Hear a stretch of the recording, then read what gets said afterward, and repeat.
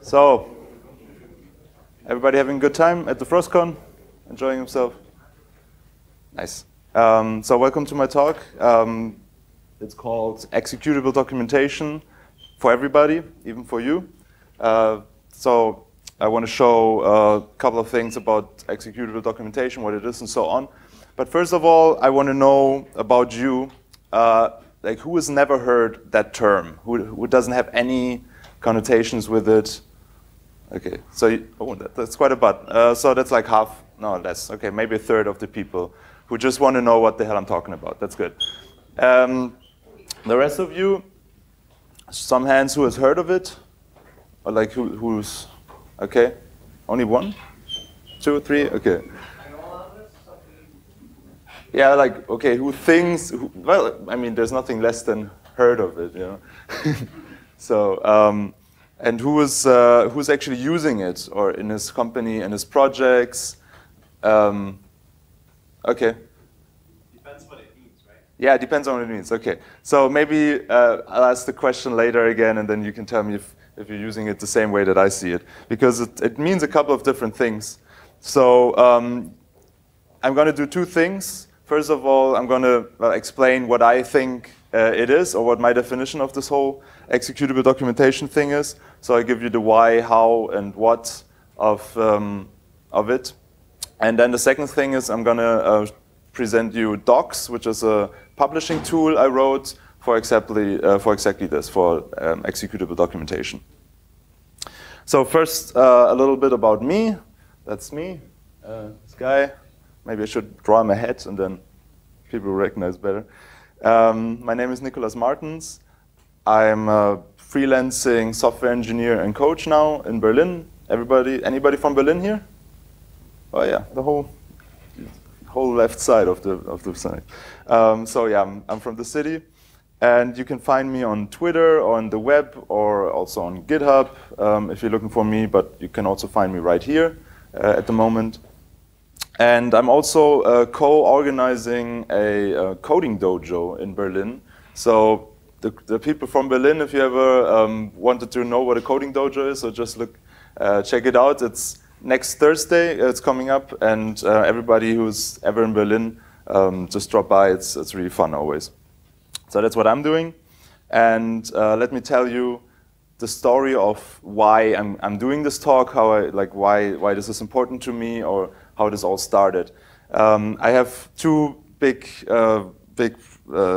topics. One is software design, and the other one is testing. So I'm really into those two things. And when I say testing, of course, I mean automated testing, because, well, I'm a developer. Developers are lazy, and I hate doing stuff manually. Coding is hard enough. I don't want to do unnecessary testing, so I try to automate as much as possible. And because I also have a strong case of the not invented here syndrome, like most developers, I suppose, I needed to do my own mocking framework, because there aren't enough mocking frameworks for PHP at the moment or ever, so I needed to do another one. I called it Mockster, and this is where it all started. Actually, I put a lot of effort into this project, because we also used it at ResearchGate, where it was working, and so I wanted to make this really nice. So I put a lot of effort into documentation, right? Because documentation is very important. If anybody was here yesterday morning and saw the talk from Kore, he was having a lot of issues with badly documented projects. So I didn't want anybody to have this problem. So I put a lot of effort into documentation. So I made a README on GitHub.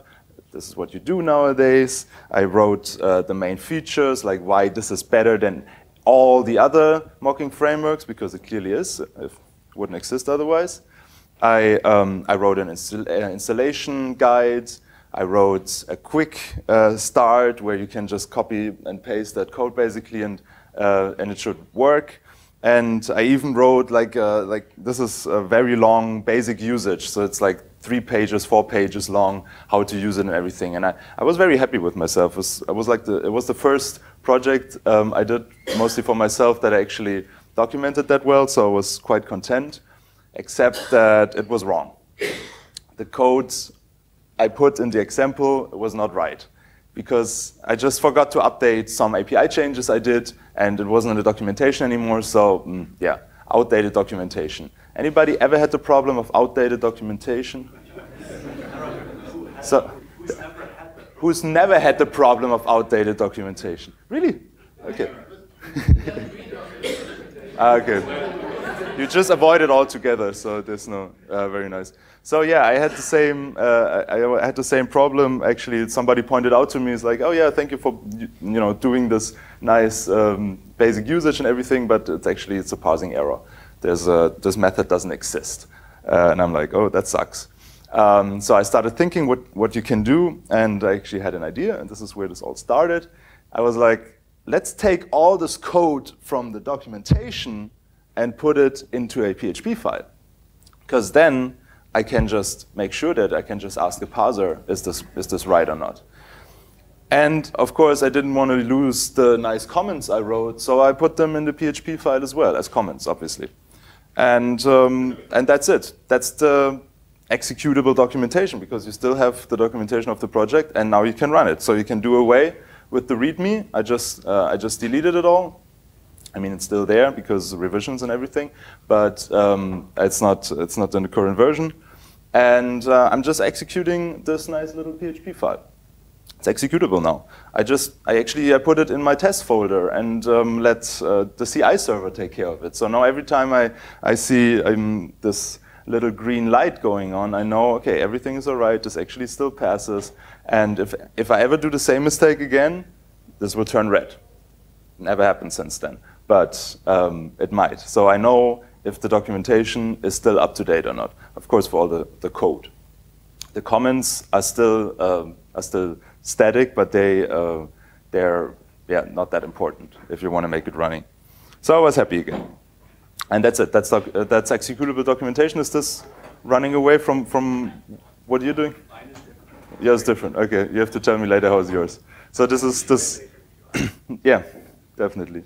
So this is how I do it. This was very fun. And I'm going to go a little bit into code now. Who's a developer here? Like writing code for a living? Who's not? Almost, okay. So sorry about code. Even more sorry that it's cut off at the left side. But it's PHP, you just have to imagine a bunch of dollar signs here. So I cut them out. That's bad. Nah, you can still read it. So this is how it looks like. This is the code of my mocking framework. Don't get into that, but I just want to show you how this is actually looking like. So it's validating the syntax now. If I ever make a syntax error, if I just make a spelling errors, or so on, it will turn red and I will know it. But then I started noticing that I can even do more, because I can also validate the functionality of this mocking framework. I can just say, okay, why don't I actually do call the foo method and then assert in the end if the two calls, the was called with and the was called with bus, if they return the right thing, okay? Because this is still documenting how to use the library, and it's also validating the functionality, and a couple of people will say now, hey, I know what this is. This is a test. This is an automated test, right? And yeah, that's true. It works both ways. Usually I tell people, write your automated test and you get your documentation for free. But this way it just happened the other way around. This time I wrote the documentation and suddenly I had a test. But because they're interchangeable, this actually works. So yeah, they're just the same thing, basically. Documentation and testing. And now I have to prove that it works both ways. Very nice. So this obviously is very easy with libraries because, well, the client of your library is a program, so it's really easy to write another program, which is an automated test, to use that library, right? So this is easy. The same goes for public APIs, because they have other programs as clients as well. So I wanted to do it for APIs as well, and I think for APIs it's especially important because, well, I've been working a lot with public APIs, with HTTP, with like RESTful stuff, and it's usually terribly documented. Anybody else has this problem with public APIs? I mean, they're just never completely documented, usually exactly this thing I need, is not in the documentation, then I have to reverse engineer how this whole thing works. I mean, thank God it's open source usually, so I can do that, but it's still a hassle. So I thought, you know, why don't I just use the same approach for APIs? I will have an executable documentation of this thing. I will know if it works, and I'll be happy. So, and this can be done very easily. Here I just request some query from the endpoint foo bar, and I expect this answer with some data. It's a very imaginative, not doing much, this little API, but you just can do it like this. And of course, here we have a lot of unnecessary boilerplate code, so to say. We have this router, which of course here is already instantiated, but we need to get it from somewhere, and then like we have this assert equals and everything. And this is not very readable. I mean, like for fellow developers it is, but what if somebody else wants to understand it? What if some non-technical stakeholder wants to know how this API works? And then you cannot show him this and be like, okay, this is how it works. You know, it's very easy to understand. And he'll be like, what's this dollar sign doing there? Is this money? Or like, so this will confuse most non-technical or even non-PHP programmers. So there's a really easy trick. You just wrap these ugly methods with nice methods. You just call it, when I request some query, you have to fill in the gap from foo bar, then the response should be some data. And now, I didn't do much. I just wrapped this one line in another line, but now it's suddenly readable. And the other nice thing is that it's using a natural language and also an ubiquitous language. Do you actually pronounce it like that? I never pronounce it. Ubiquitous, I think so. Meaning that this is a language everybody understands, everybody knows how to use it, and you have a good chance that your non-technical stakeholder at least knows what a request is and what a response is, because if he's interested into APIs, he needs to know those two things at least. But he doesn't need to know what a router is or what the job of a router is. So I used different words, I changed the language, and this is a lot more readable. And with this little trick, you can now not only write documentation for APIs or libraries, you can just write it for everything, for any program you want, any program that does anything. And now I run full circle. And you might have heard this before. This is exactly what behavior-driven development is. But approach from the other side. You start with the documentation and you end up with specifying your whole system suddenly. So who knows, who's familiar with behavior-driven development? Okay, that's not. Who's heard example-driven development before? One, you've heard it? Who is familiar or who has heard acceptance test-driven development? No? And how about agile testing? These are, yeah, okay. So I didn't make up these words. These they exist, they're just not very popular. I guess behavior-driven development is by far the most popular term for this. But to me, they all mean the same thing. They're just describing a system using examples and specifying it this way. I actually prefer the term, oh yeah, good thing I put this there. I don't like behavior-driven development, the word or the term, because I've seen a lot of bad practices about it. So usually people, when they say we're doing behavior-driven development, it means we're writing slow UI tests. Who's testing through the UI? Like with Selenium? You have to, okay. Do you enjoy it? You?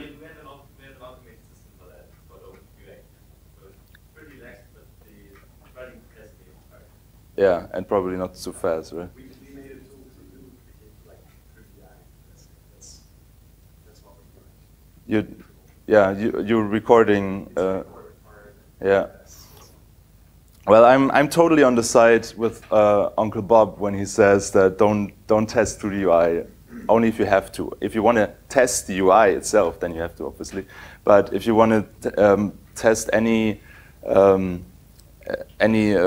policies, any business logic, don't use the UI. It's the worst interface you can use. It's very fragile. The tests usually, I mean, you're probably facing all these problems. The tests they break easily. They break for reasons that have nothing to do with the thing that you're testing, because there's just too much in between. So when I'm talking about these things, please don't think about Cucumber and Selenium and like browser-based automated testing. This is not what I mean. I'm talking about what I showed before, which is just describing functionalities in terms that everybody understands in a ubiquitous language. And this is why I'm usually not using behavior-driven development, but I'm talking about specification by example. I like that term a lot better. And so I refer to it with this term from now on, but you can just substitute it in your brain. If you don't like that term, you can use any of the other 5 that you want. We'll understand each other. So I like specification by example because it has this word specification in it, which I think it's what really comes down to everything. You have this interchangeability of tests and documentation. They're basically the same thing. And specification is the same thing as well. It's just it comes beforehand. You know, you're describing the system before you build it. Documentation describes the system after you build it, and tests describe the system in order to validate the functionality. But it's just all descriptions of the system. So usually it goes the other way around. Usually you start with the specification, then implement it as a test, as an automated test, and then in the end you get the documentation kind of for free because it just it's the same thing, right? But it's not that easy because you need a language, you need a form of description that fits all these 3 needs, and they're quite different. In specification, sometimes you're not really sure how you're going to do it, so you cannot describe it in a very detailed way. You have to describe it kind of abstractly. And in tests, obviously, you have to be very specific because you want to automate them. So they need to be like very close to the system you're testing language-wise. And in documentation, you have the system, so you can rely on it. You can say, we do this and do this, and then comes out. So language usually is different, but there's a way to unify these 3, which is examples. And this is why I like the term specification by example, because it has the 2 main points of this whole approach, which behavior-driven development doesn't have, because it has nothing to do with like behavior-driven. It means like driven by behavior. I never really got it. Dan North is not happy with this term anymore neither, and he came up with it. But examples is like the main point, because as it turns out, it's a really nice tool to communicate with each other. And I put here on the left side, on the right side is the developer guy, okay, stereotype, and the left side is the business guy stereotype, so he was, obviously.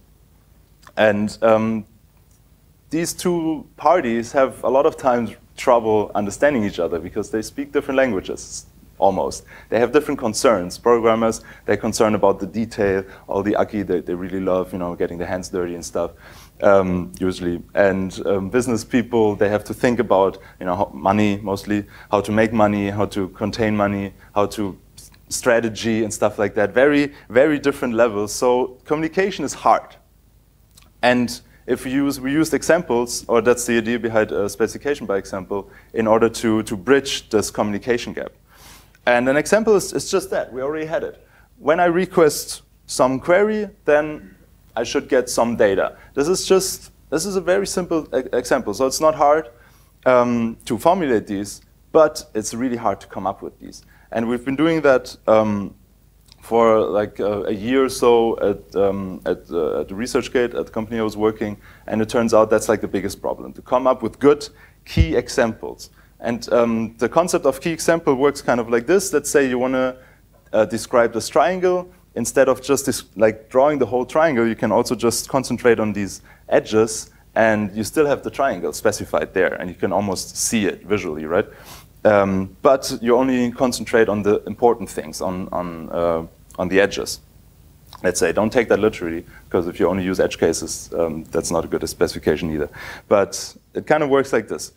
But still, that's by far the hardest part. Like, who's using behavior-driven development or like specification by example, any of that approach in developing regularly? Just 1, 2? Okay. 3? Is it like, how is your experience with coming up with examples?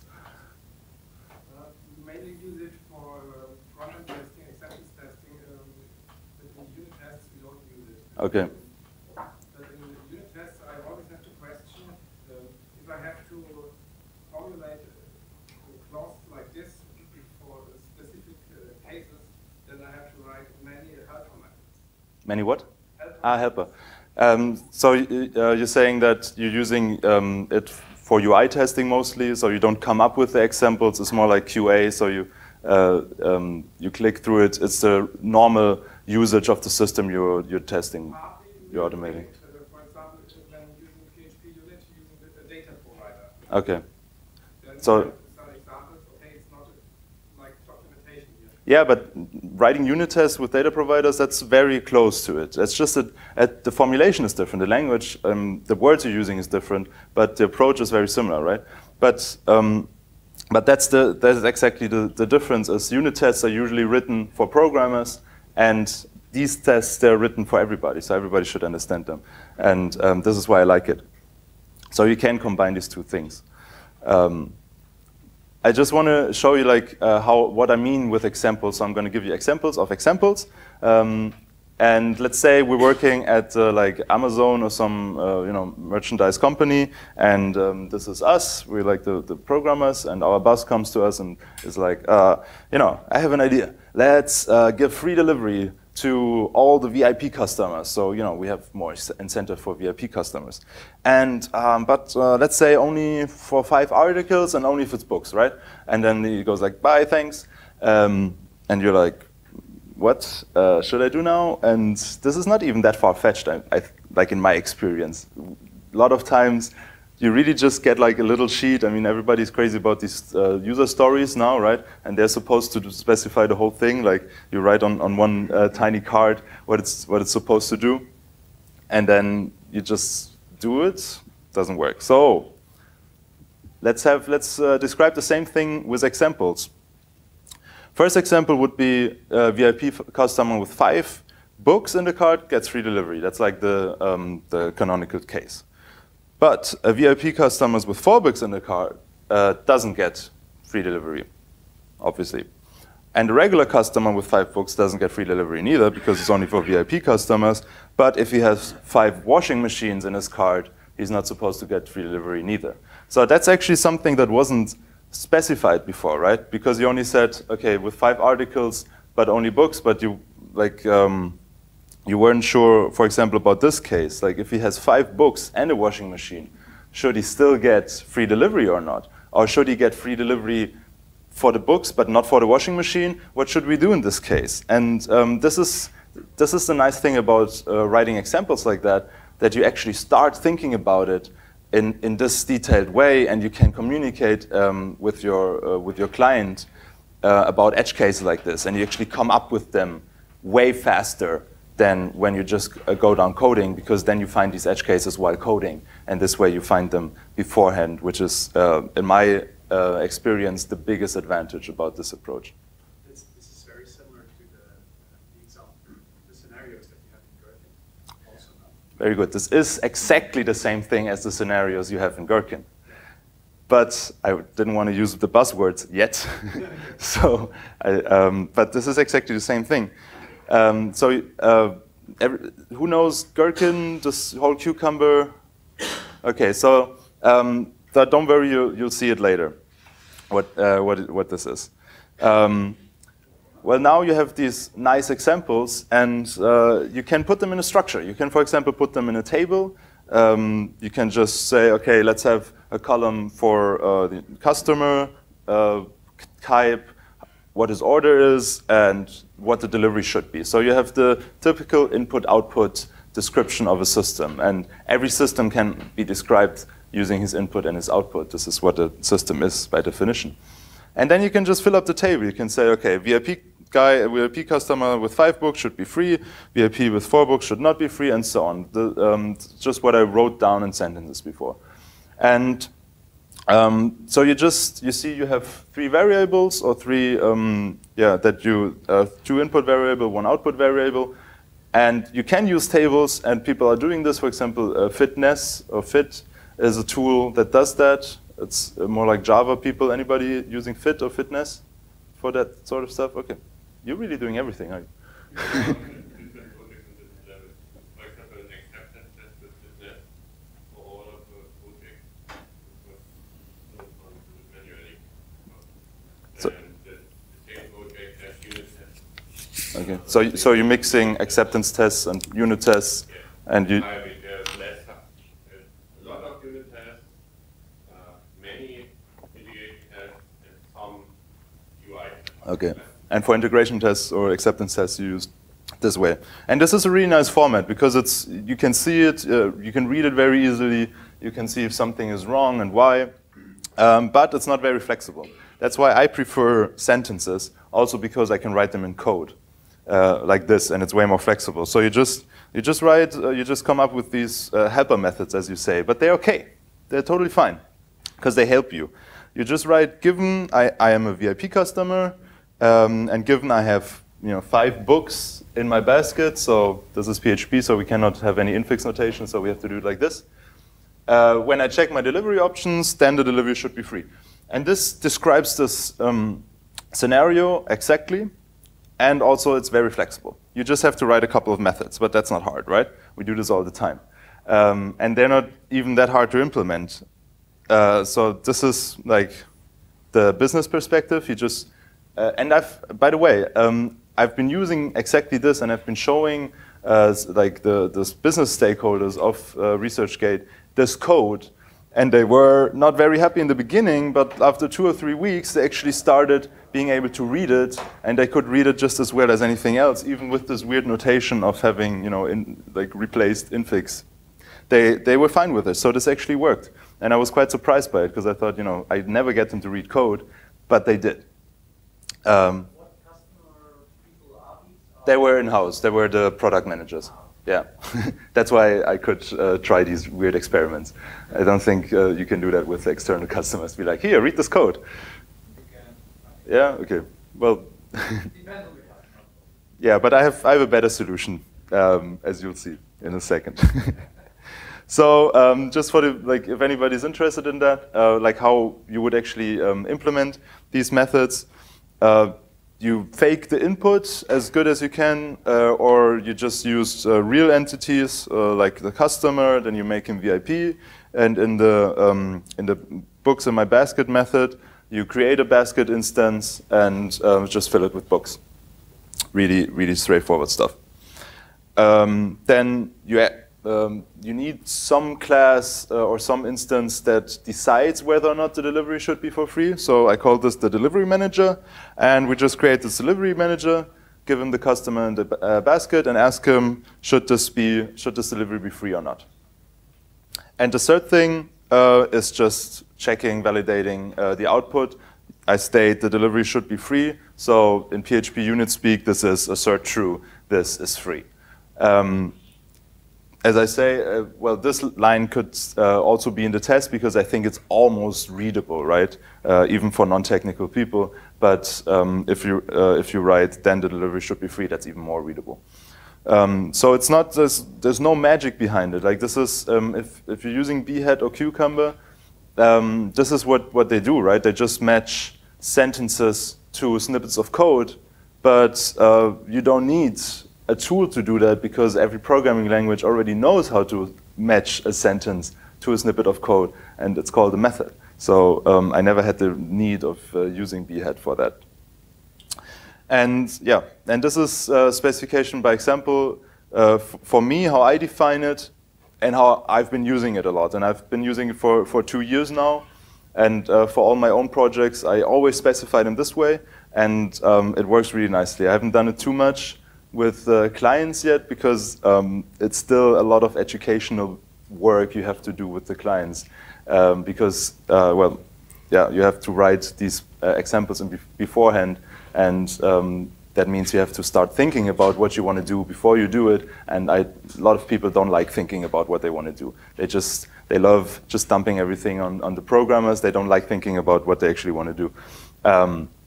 But it totally pays off once you get there.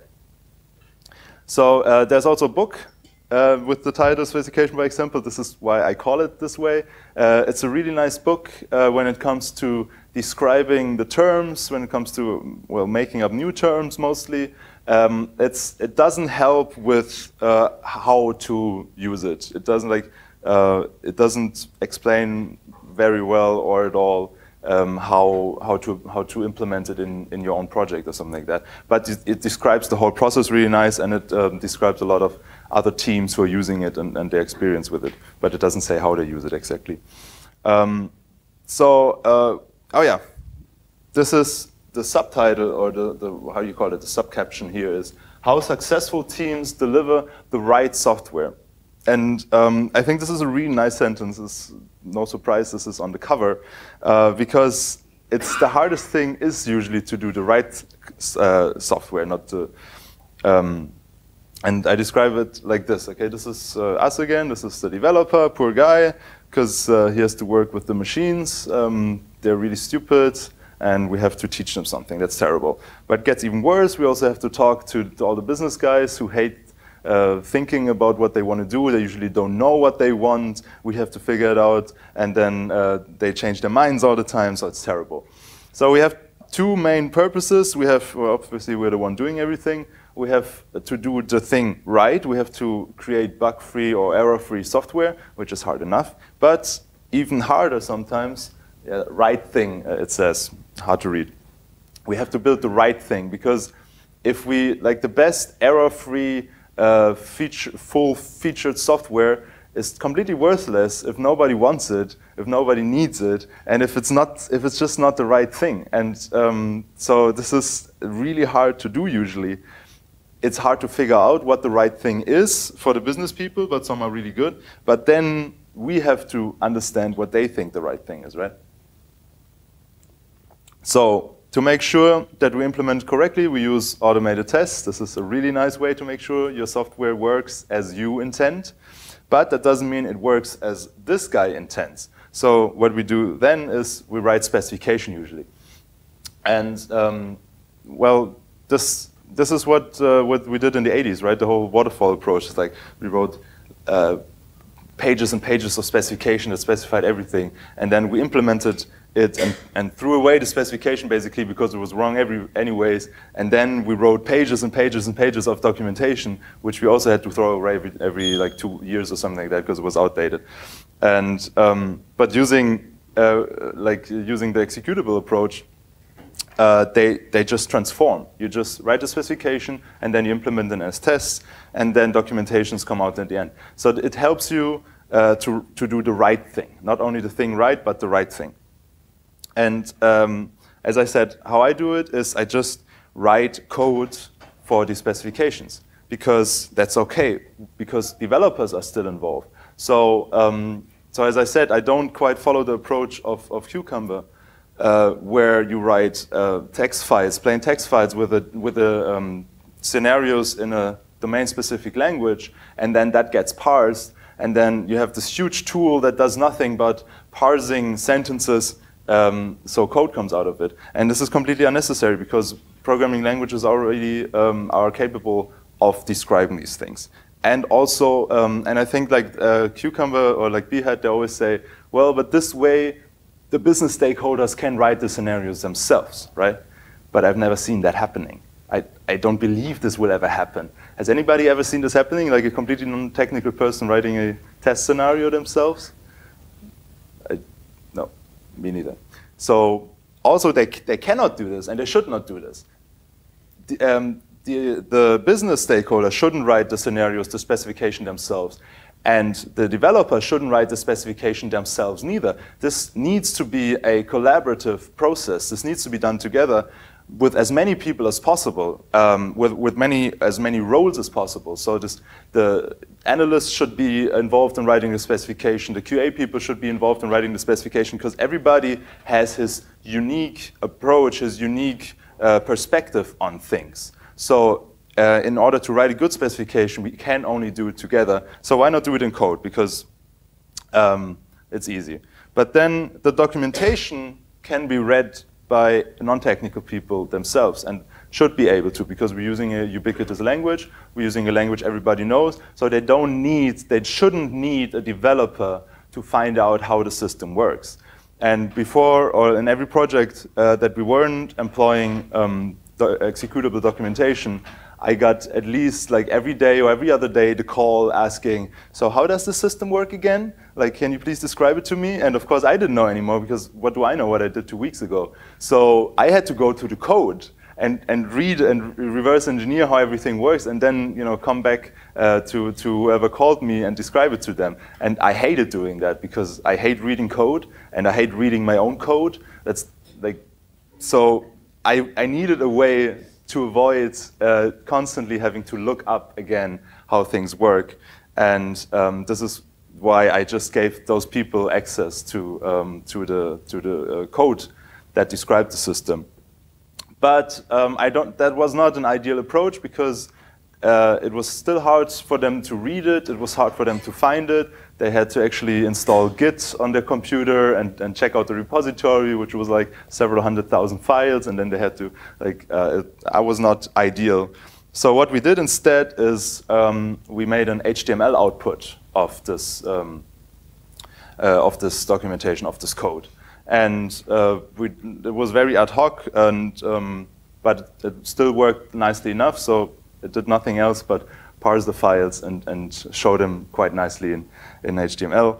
But then after I talked about specification by example last year at the FrOSCon, we talked afterwards, and people were like, yeah, it's really nice having all this code, but why not show it as HTML, and why not make a tool, an open source tool for it? And I thought, yeah, actually good idea, let's do it. So I started doing it, and this year I actually have it. So, and I can talk about this. I think this is really nice. This is basically, did anybody see last year's me at last year? Okay, one, yeah, you obviously. So this is the, nice. So this is the follow-up on it, okay? If you maybe you remember it, I said, okay, yeah, I really want to do a program that exports it as HTML so people can read it on their own. And then once you have this nice browser for source code, everybody can read it, and you have a single source of truth, which is a very nice side product of executable documentation, because people stop discussing unnecessary stupid things, like how does the system work. A lot of times, if you ask 3 people, how does this email work? When is it triggered, or what does it contain? You get 3 different answers, because nobody knows. Everybody thinks they know, but nobody does know. The only instance you have that is actually true is the code usually, and that's only accessible to developers. And even as I said, I didn't like reading it. But if you have this documentation that you know is true because it's self-validating, everybody can agree to it. And the second nice side effect is that you unify the language, okay? So, I don't know, we had one entity called topic, but it was also called keyword or post. It had like 5 different names, but it was the same entity. And depending on if you asked a developer of this team or the marketing, you had like 5 different words for the same concept, for the same entity. And that was very confusing a lot of times. And if you have the single source of truth, if you have this executable documentation, people have to agree on one language, on one term for things, because it's code and it doesn't like ambiguity. Was it? No. Well, double meanings, anyways. So now, yeah, I think it's a good time to show it actually to you how it looks like. Well, that's a little bit too far ahead. First I wanted to show you, is this seeable? Yeah, what the hell. Okay, this is the documentation as it was of Mockster. So as you can see, I really put a lot of effort in it. It has like color coding and everything. And what I did then is I put I wrote a test file called introduction test, where I put I have a lot of other tests. So this is actually the specification of the whole library. It shows you how to create mock, how to filter functions, how the injection works, and you have this introduction test. And then what I do with it, I just parse it. I just read the files and show them in a nicely readable way. So check return value test.php becomes just check return value. And also on the right side, you have these little green numbers, which indicate how many test cases are in this file and how many are passing or failing or incomplete. So it's also integrated with the CI server that just sends. I'm using Travis CI, and at the end, I just have a curl call that sends the report from PHP unit to docs, and then that is parsed and matched up with the test cases. So it also gives you an overview of the project state, like if you have a lot of incomplete tests or which features are still incomplete, because yeah, you can think of each file as a description of one specific feature. And then when you open the introduction test.php, is that readable? Yeah, right. It looks like this. You have here the public function test basic usage. So it needs to be called test because I didn't want to change my PHP unit settings. So it finds it still as a executable function. And then I create my a bunch of class definitions that I need in order to work with it. So I define your class, and I do this in an eval, so I can do it like again and again. And then in the end, and here I just create a mock factory. I get the mock, and as you can see, the comments are written in Markdown, so they can contain any, but they also can contain HTML and stuff. It's all displayed then. And this is how it looks like. So we have these, in introduction test, we have 3 methods that are displayed as 3 sections, and they are also colored green because they're passing. If not, they would be red. And then the Markdown, the comments are passed as Markdown and displayed as HTML. You can also do like nice JavaScript thingies. So I hide the class definitions because they're huge and ugly, and usually you can infer them from the code itself. So yeah, so this looks almost exactly like the README from GitHub, but it's actually executable, so I know if it's wrong. And it's also nicely browsable because you have all these, all the classes on the left side, and you can just access functions like this. And I also wanted to show other specifications. So this is the introduction test, is kind of special because it has a lot of comments. It describes the system from the bird perspective. And it's like it has a lot of comments. I talk a lot about the system. It doesn't have that much code. But the other test cases or specifications have more code. So they read. Is that maybe make it a little bit bigger? Where is a nice one? Well, let's do the first one. So here you just have the create mock text test. And then I say, OK, given this class definition, when I create the mock, then its property A should be B, and so on. So I describe the system just in words, even though I could, because it's a library, so I could just write the code, and it would still be very readable and maybe even better readable because you could just copy-paste it, as I did in the introduction test. But this way actually helps myself, because I can read it better myself, and also people foreign to the project who don't know the internals and don't want to know the internals can understand it. And then this gets also parsed, of course, and it shows it's displayed like that. And as you can see, at this point, I also parse the code and display it in a different way. I strip the this, and I also turn the camel casing into spaced sentences, and I fill in the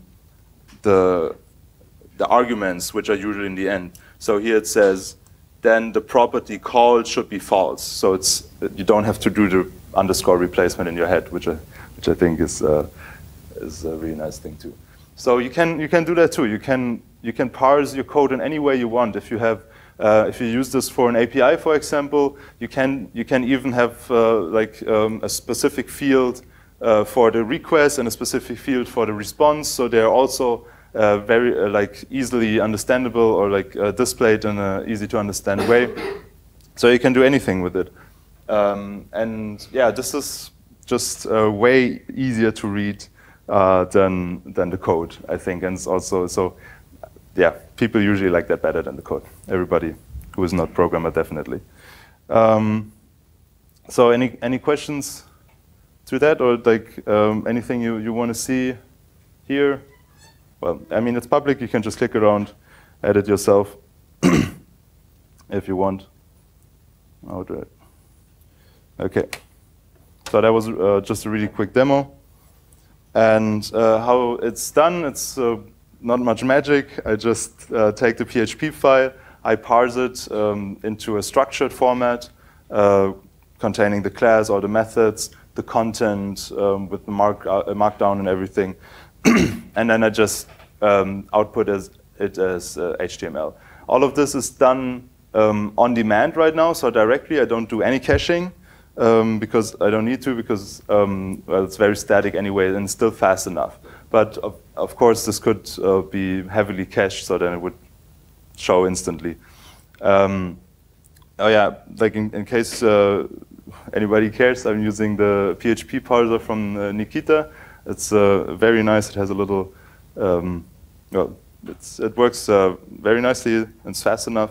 And Markdown parser, I use parse down from Erusev, just where credit is due.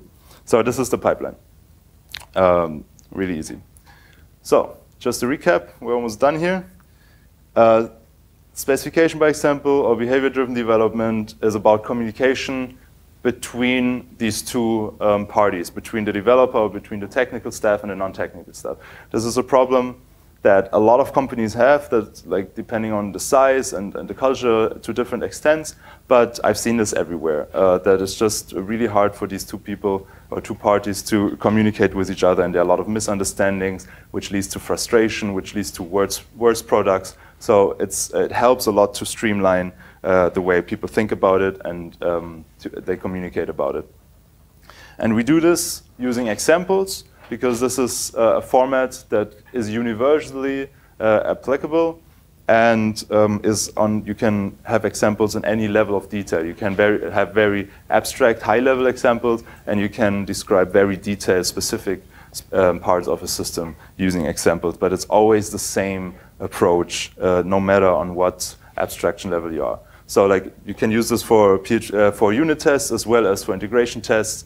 You can always have the same format, which just makes it a lot easier to approach. And yeah, examples are specification, our tests, and our documentations at the same time. And you transform the specifications into automated tests using this method, specification by example. And then you can use docs to access the documentation yourself. But yeah, that's actually optional. You can just read the code as well. That already helps. Yeah, I think that's it, but not quite. There you go. As I said, well, I didn't talk too much about specification by example today, but if you are interested in it, then just read the book, which I showed. Yeah, this doesn't work anymore. Or check out what Dan North says about it, because he came up with the term as far as I found out. And I think what he says is still very close to the original meaning and is not too much spoiled by the whole cucumber behead approach. And he also has a very good talk. If you don't like reading too much, if you like watching talks, this is called "How to Sell BDD to the Business," and it's a very good explanation how this, even for non-technical people. For example, if you want to convince your boss, then you can show him this talk, or just send him to me. And while I'm giving out goodies, everybody should read Clean Code. Who has not read Clean Code by Uncle Bob? Okay, do so. If you're programming, it's really, I read it every 4 years. It's just like you forget things, and it's just, or I forget things. And if you're into Agile and stuff, you should definitely check out Extreme Programming, which is like the father of Agile, and still in its purest form, I think. And also, I can recommend the Lean Startup. It's a book about stopping waste, and I think the whole Agile movement and this executable documentation is a very Agile method as well, because it's just, the idea is to stop waste. So to waste it is if you write a specification and then throw it away later, then you just wasted a lot of brain power and a lot of paper too, or whatever. So whenever we don't produce things we throw away later, whenever we have active artifacts that we can reuse, we have less waste and more fun with everything. Well, that was it. If you want to check it out yourself, you can find it at docs.artens.org. You can find it on GitHub. You can fork it, whatever you want.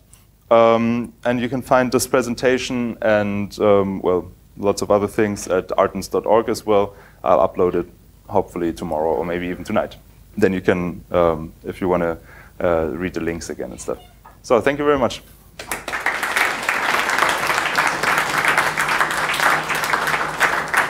If you want, I can do a really quick 5-minute demo of the tool that we've done. Okay, let's see how many questions we have. Yeah, sure. And then we know. So are there any questions?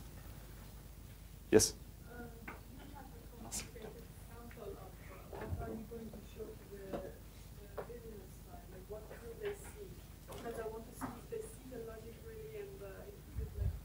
So the question is if I can show what the business would see, and this is what I showed here, and it depends very much on the domain, and this is usually very readable to domain experts because they know the words and they're into it.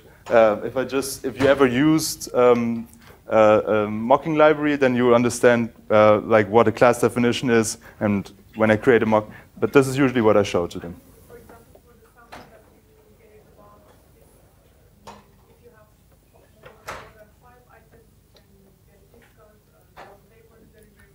Yeah.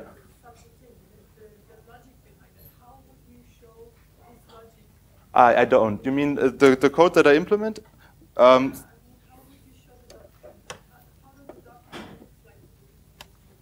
Like this. So this is what the business users see. I don't show them the code. I don't show them how I implement it. I just show them the specification, or I don't show it to them. Usually we come up together and create it together. So I don't just show it to them, but if they're interested in the code, if they're coders themselves, then I usually show this part. But that's never the case, actually. Okay. Yes. Do you have experience with this thing and other languages? Do you try to do this with German customer or something like this? Okay. So. If I'm using this approach with other languages as not English or as Ruby.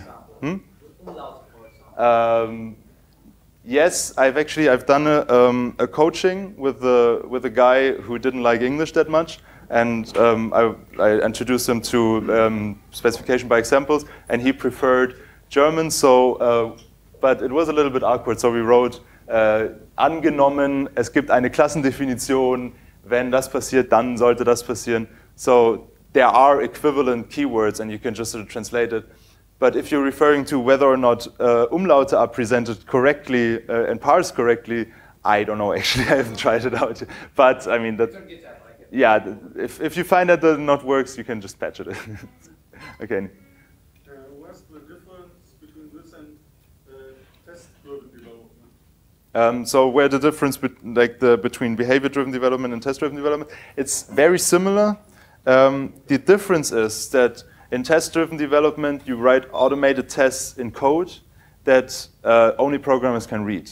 And behavior-driven development, that's the idea, that's the change. That's basically the only change. It has a lot of implications that won't change, but that's the basic change, or at least for me. I bet if you ask different people, they may maybe answer different things, but that's what the main difference is to me.